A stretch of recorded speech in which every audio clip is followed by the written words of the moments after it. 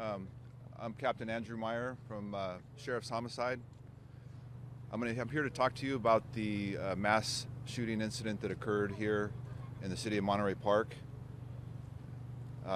This evening, or last night actually, at approximately 10:22 p.m., officers from the Monterey Park Police Department responded to a local business in the 100 block of West Garvey Avenue in the city of Monterey Park regarding a shots fired call.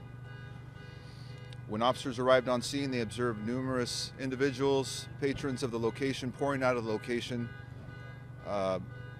screaming. The officers made entry to the location and located additional victims. The Monterey Park Police Fire Department responded to the scene and treated the injured and pronounced 10 of the victims deceased at the scene. There were at least 10 additional victims that were transported to numerous local hospitals and are listed in various conditions from stable to critical. The suspect fled the scene and remains outstanding.